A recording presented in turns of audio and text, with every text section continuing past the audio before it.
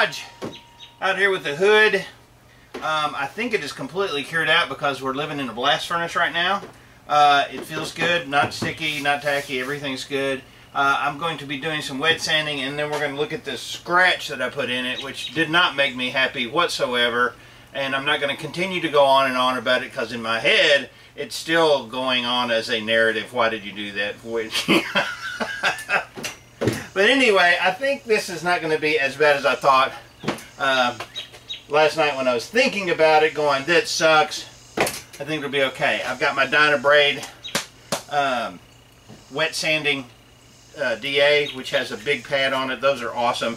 So we're going to start sanding this down and seeing if it needs to be repainted or not. It remains to be seen. The hood is something that I would actually 100% repaint if it needed it, because this is, like I said a million times, this is the most noticeable part on the Jeep, and if your hood looks like crap, people walk up, they go, oh, that's a terrible paint job. So we're going to spend some time on it. I'm going to try to touch up that spot without destroying it. We'll go from there.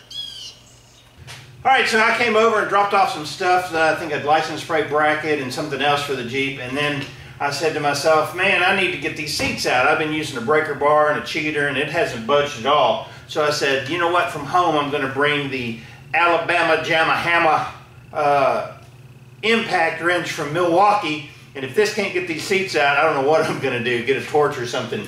But hopefully this will just knock these bolts right on out of here, and I'll be able to remove the seats. I want to look at the floorboard.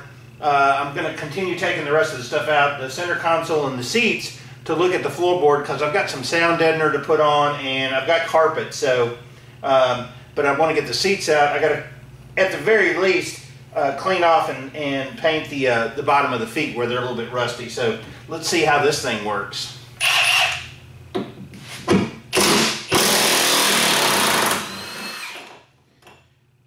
Oh yeah, not an issue. If you ever need to take something out, Milwaukee. Dang. Yes, sir.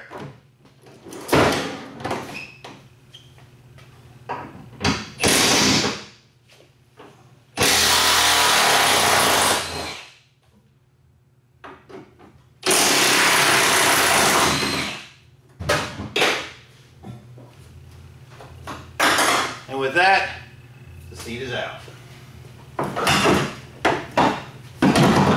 I'm probably going to have a wire here, so I'm going to unhook the wire and then continue on. Awesome.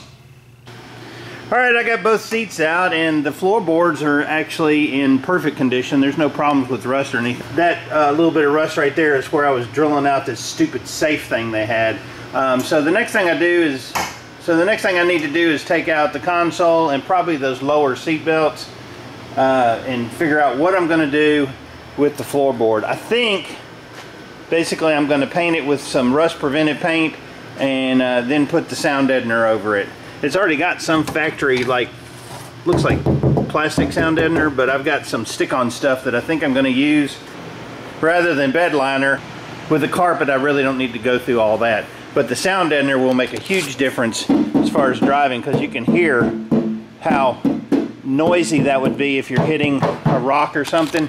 So sound deadening will make a huge difference as far as like the quietness of the ride. So I went and got a haircut. Here's some scenes from that. My hairstylist has got the hots for me. Man, I'm telling you, my hair is too long for this hot weather. I'm for low maintenance. I'm not really for fashion. So I'm going to get my hair cut.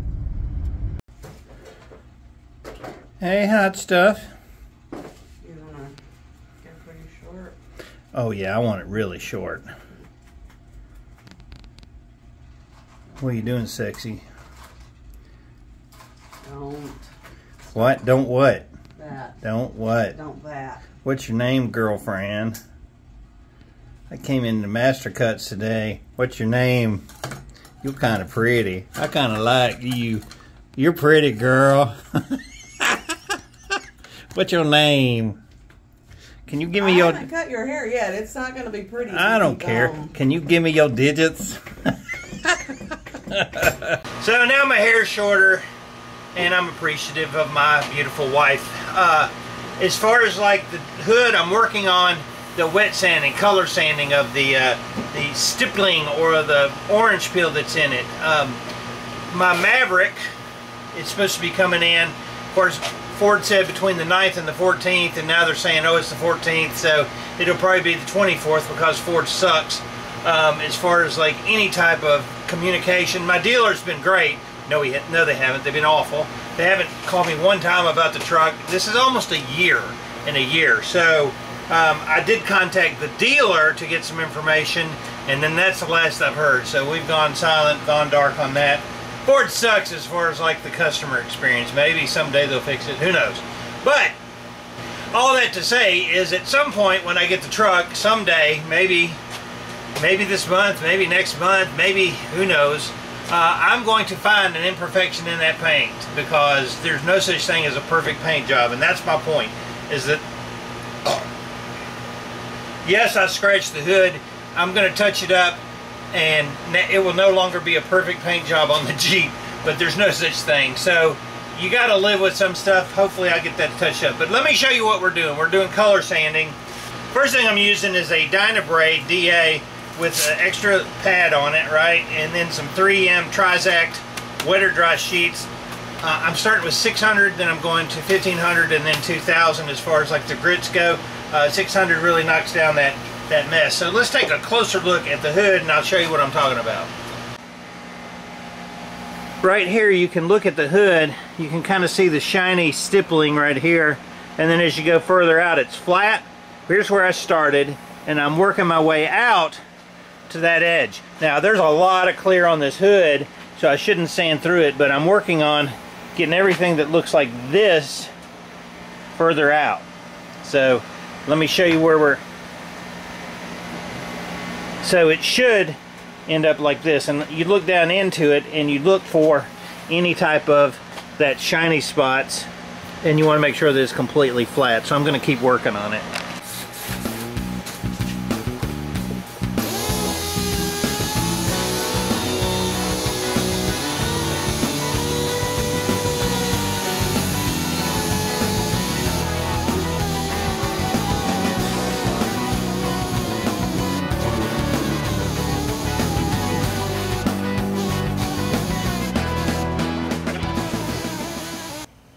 My sandpaper and garbage over here, I've gone through 800 grit, and then 1200, 1500, 2000, and then finished with 3. And if you look on the end, it almost looks like right up here that it's got some finish.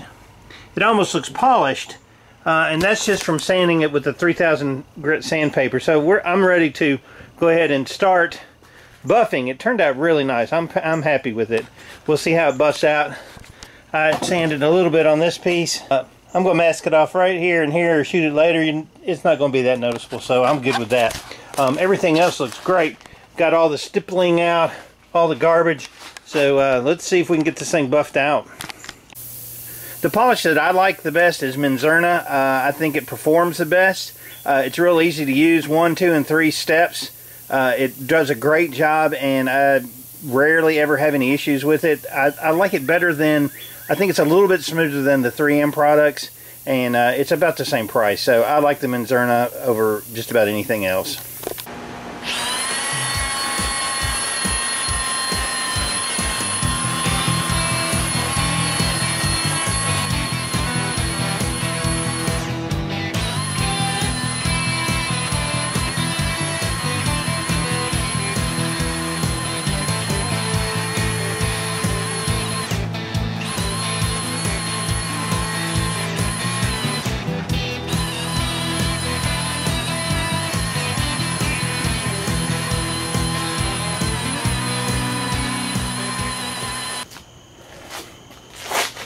Well, I'll say this, it looks really good. This is the first cut. Looks nice. I'm going for number 2. We're going to use the medium cut, and then I'm switching over to a foam pad. Well, I got a little bit more polishing to do tomorrow, but it looks fantastic. I am ready to put a fork in it. Really, the only thing I have to do is a little bit more polishing. It feels great. Touch up that one little spot here, and the hood is finished, so I am super excited about that. We'll look at it next video. Next video we'll look at it in the sunlight. Next video we'll look at it in the sunlight, but you can see under the fluorescence it's pretty dang shiny. I'm going to just let it dry tonight. Well, today I didn't wear an apron, so I got polishing compound all over me. So first stop is the washing machine, take my clothes off. I am thrilled with the way the hood looks. I can't wait to see what it looks like in the sunlight, because it always looks better than fluorescents, which are funky, make them look funky. But overall, I think it turned out really, really awesome. As hot as it was, and it's humid, and it looks great, and it's got a great shine to it. So awesome. Next video will be working on the tailgate and looking at the tub in the rest of the truck to see what I'm going to do with it. I appreciate you being a subscriber. Keep watching. This Jeep is going to be beautiful in white. I'm David from the Redneck Garage. Keep turning wrenches.